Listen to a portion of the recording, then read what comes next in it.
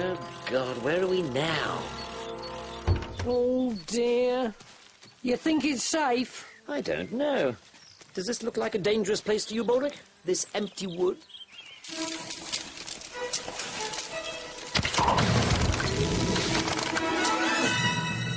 Well, well! What have we here, my tough band of freedom fighters who have good muscle tone and aren't gay? Oh, God. Ha!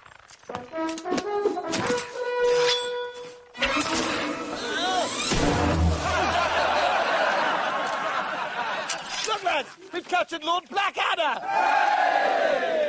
Wait a minute. Are you Robin Hood? Am I Robin Hood?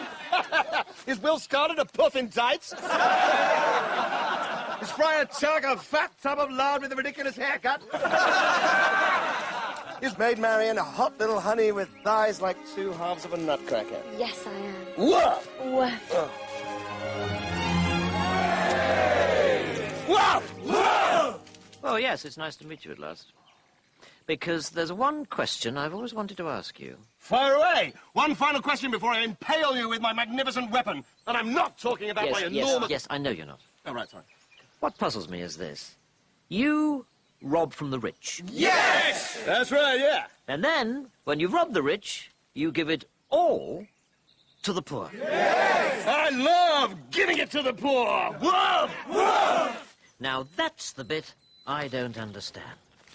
You men risk your lives in combat? Yes! You risk certain death if you're caught? Yes. You live here in this forest in total squalor? I mean, I'd hate to think what the toilet facilities are like around here. Not very nice, actually.